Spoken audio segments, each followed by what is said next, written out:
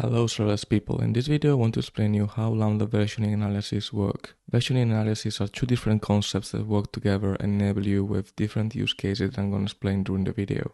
Alright, I am on the AWS console, in particular on the Lambda function console. I've created the function. The code is the sample one from AWS, so it's just like returning hello from Lambda. When first created, a Lambda function doesn't have any published versions. You can think of it as having an unpublished version. The unpublished version is assigned a special version value, which is known as latest, which points to all unpublished changes you're currently working on. So in this case, we are pointing to the latest version.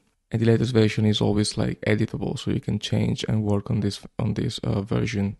So let's say we want to change it here and say const to return and say just hello, for example. And I change it here, stringify the variable, need to deploy it, run the test, and we should see the hello. Okay, we got the hello, we got the first execution. Now let's see how we can publish this version.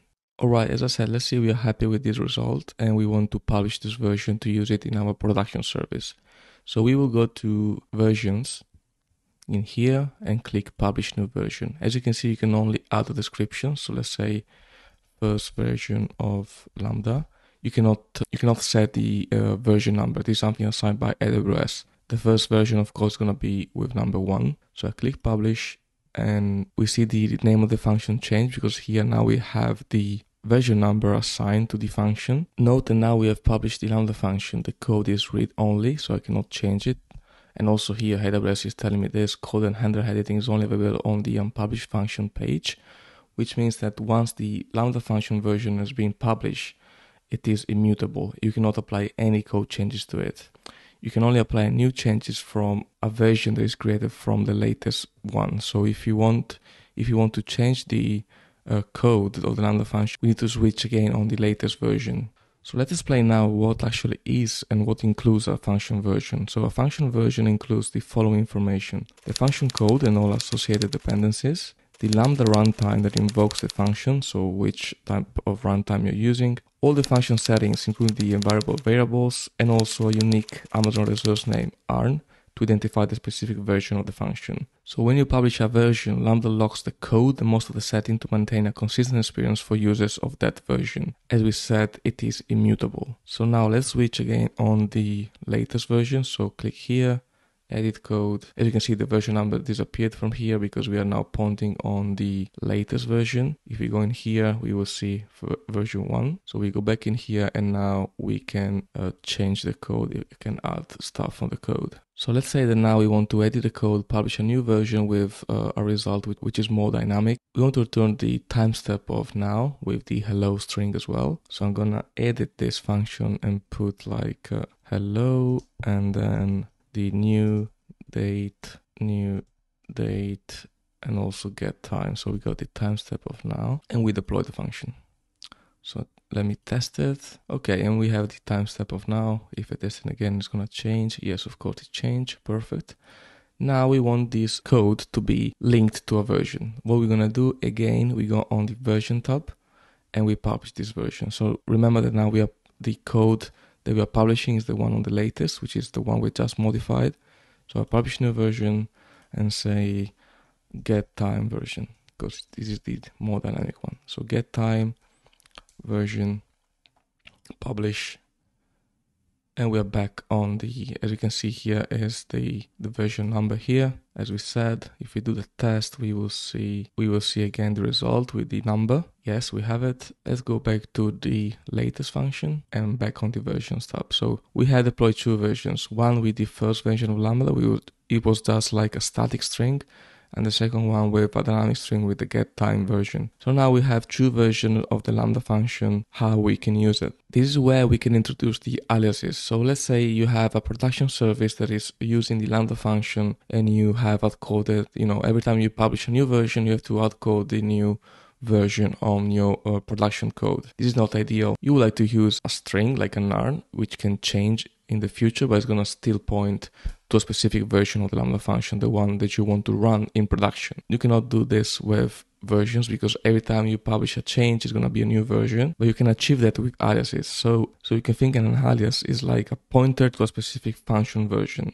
You can create an alias that points to a specific Lambda function version and then use the alias inside your code instead of like hard-coded the version code of the Lambda function. So let's say that in your production code, you want to use the new version of the Lambda function, so the latest. Let's say production code here, like prod alias, and I want to use this, I want the alias to point to the version number 2, the one with the get time, and I click save. Now you see I have an alias on my function.